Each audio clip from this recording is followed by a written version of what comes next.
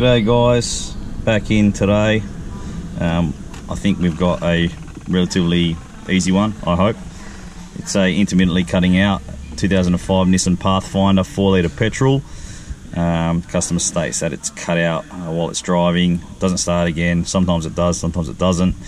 No codes, automatically expecting possible crank position sensor. So what we're going to do is we're going to hook up the pico to the cam and crank, and we're just going to let it sit here and idle, and we're going to do some deep recording.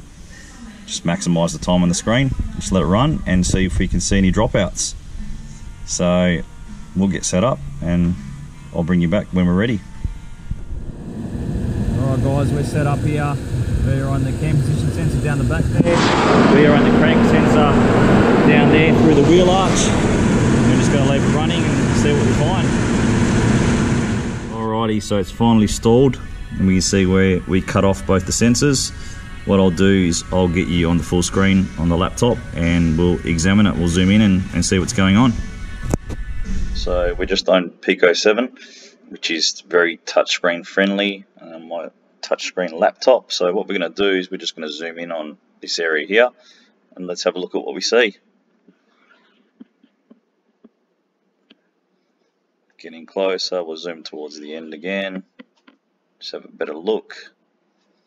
As you can see, crank trace at the bottom, cuts out about here, we lose signal around there, but our cam trace is still going, indicating that the engine is still turning, which means if the engine was still turning, the crank position signal should still be there.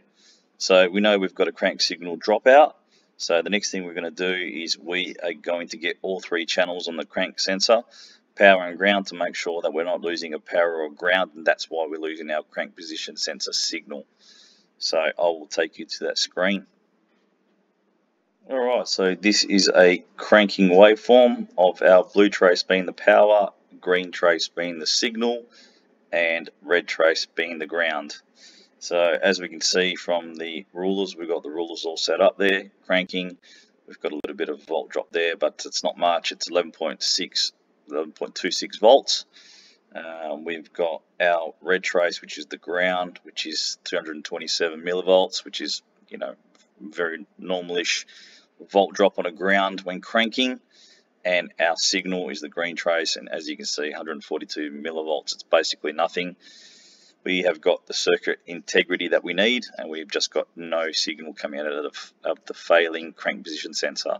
So we're going to get a new sensor in, we're going to put that in, and we're going to recheck the car and see how it goes. Here we go guys, new crank sensors in, running beautifully. It's been running here for ages, confident 100% that this has been solved. It's going to go back to the customer and they'll be mightily happy that they're not going to get caught out on the freeway anymore. Quick simple one, not huge diagnosis involved there, but 100% certainty, and that's what we're trying to achieve. So thank you for watching guys, see you soon.